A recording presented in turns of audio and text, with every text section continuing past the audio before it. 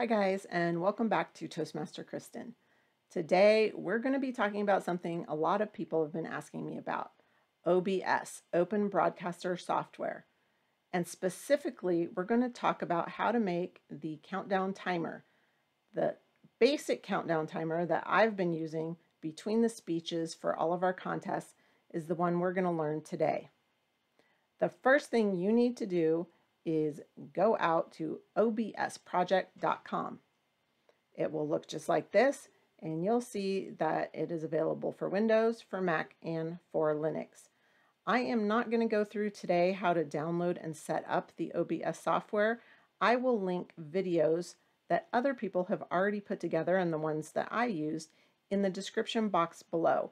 You'll need to do that, get this downloaded and set up before you can start creating your timer. So let's assume you have already downloaded and set up your OBS project. Let's go over there and create our timer.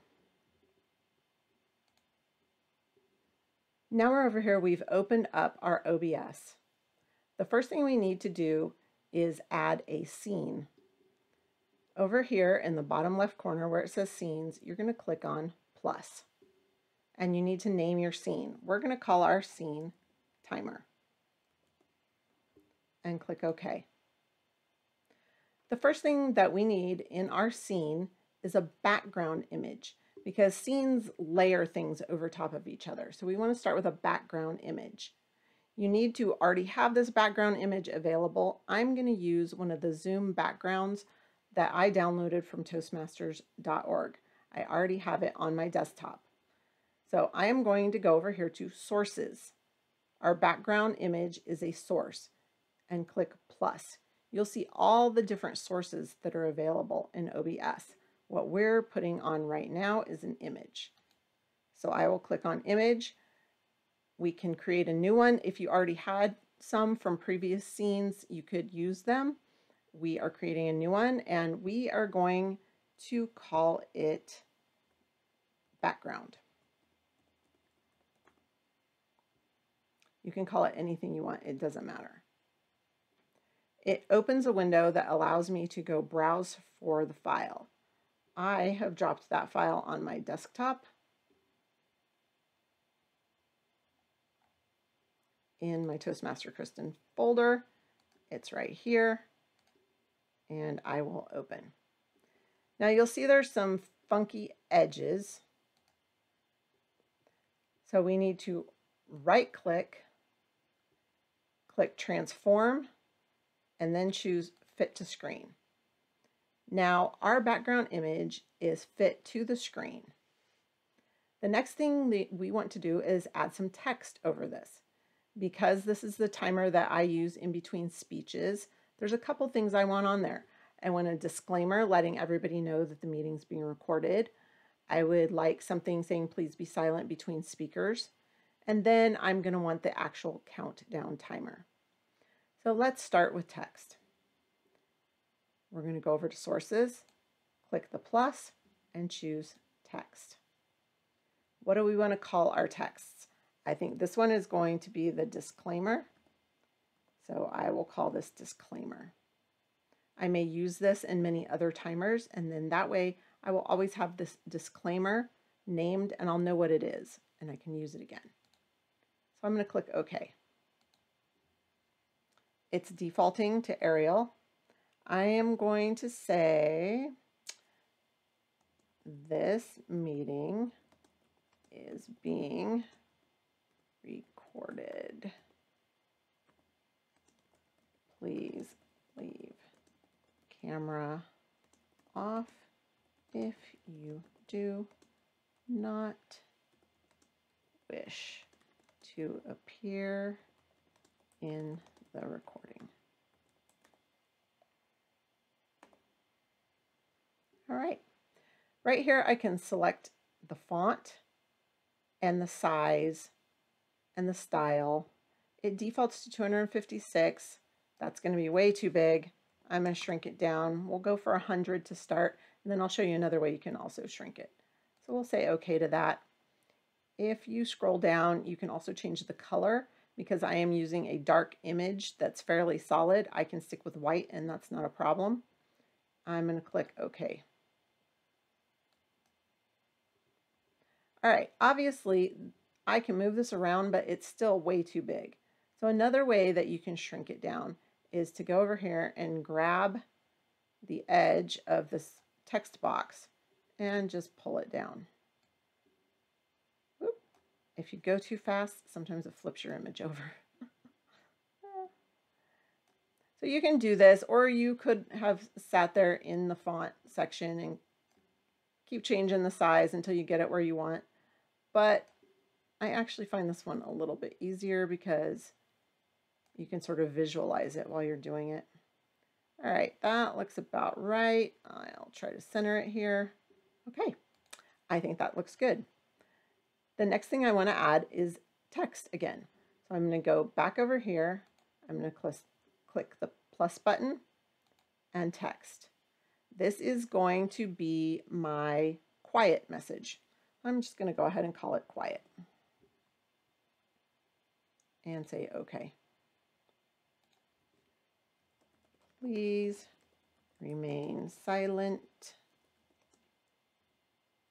between speakers.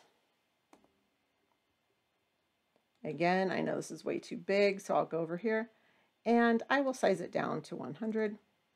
We'll just see how that goes and click OK. And actually, this looks about the right size. So I'm just going to go ahead and place it where I want it and put it right there. Next, I want a couple more things. I want the break will end in ... and then I want the actual text that's going to be the timer. So I'm going to add a source, which again will be text. And this one, I'm just going to call it break. Again, call it whatever you want. Something that you can remember what it means is helpful. The break will end in ... I'm going to go over to this font. I'm going to go ahead and size this down again. Come on. There we go. And I'm going to say OK. The break will end in. I actually feel like I want this to be a little more prominent. So I'm going to go ahead and grab this text box and pull this, make it a little bit bigger, and put it right there. All right. And last but not least, I need a timer. That's what we're talking about, right? Countdown timer. The countdown timer actually starts with text, and I'll show you why. So we're going to go back here and we're going to add a source. Again, we're going to say text. I'm going to call this countdown and choose OK. Now the way the countdown needs to look is 00:00:00:00. And I think that's probably already going to be an OK size, so I'm not going to change the size this time. I'm just going to say OK. And I'm going to pull this down and put it right there in the middle. All right, great.